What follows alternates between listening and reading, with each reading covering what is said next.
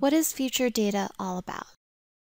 Process data is very important in your business, but it's not the only important data. Do you generate forecasts? Do you have production targets or goals? Are you generating any type of predictive models? Can upcoming weather patterns impact your business? Think of future data as these forecasts, targets, or predictions. PI Server 2015 now natively supports capturing and storing this type of data as well. And we can visualize the data with our PI client tools, like PI Coresight 2015. Right away, in PI Coresight, this dotted line bar immediately makes it easy to tell where the current time is, or now, which is 11:39 on July 21st. And in this trend, I'm looking at the forecasted demand alongside our actual measured demand.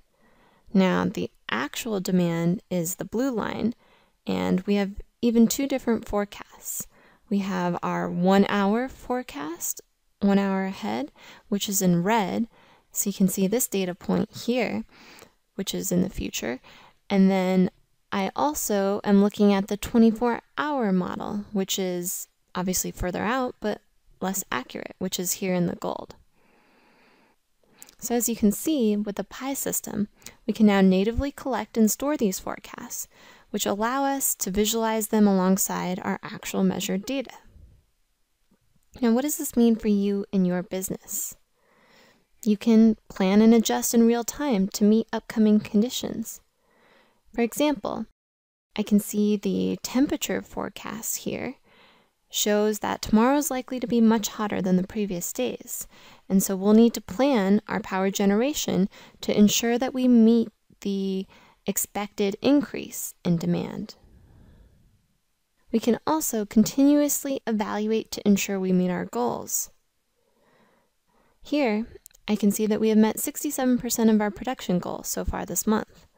But right now, we're starting to slip from our production target today, probably due to the downtime we had in the shift, but I can make up for it if I increase the number of operating lines that we run today. We can even assess the accuracy of our predictive models. Here, I set up an expression which allows me to run ongoing calculations comparing our Model A and Model B predictions to the actual measured value. Also, these forecasts and predictions, or projections, they'll all continue to be stored and available even as their timestamps move into the past.